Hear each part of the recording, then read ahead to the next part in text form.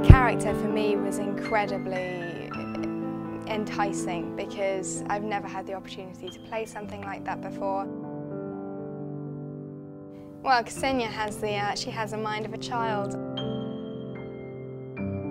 That was interesting to play with because again you have to bring up the things that you lose as you grow older. Per la sua condizione mentale e psichica leva dentro di sé quell'ostacolo che noi molte volte nella vita ci troviamo ad affrontare, che è la nostra ragione. È totalmente istinto, gioia, dolore. She has the body of a woman, which is of course attractive to guys now, and her mind is still that of a child. She doesn't realize the effect that she's having on people. Diventa la cartina di tornasole dei comportamenti dei due protagonisti, Kolyma e Gagarin.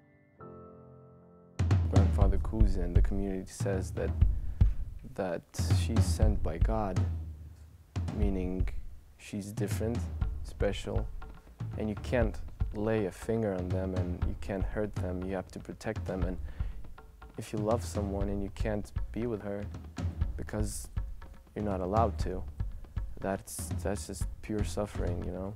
He knows that he can't touch her because she is a gift from God, but from Xenja's view, it's just adoration. It's just her best friend. She really, really loves him for who he is, and she doesn't necessarily distinguish between bad and good.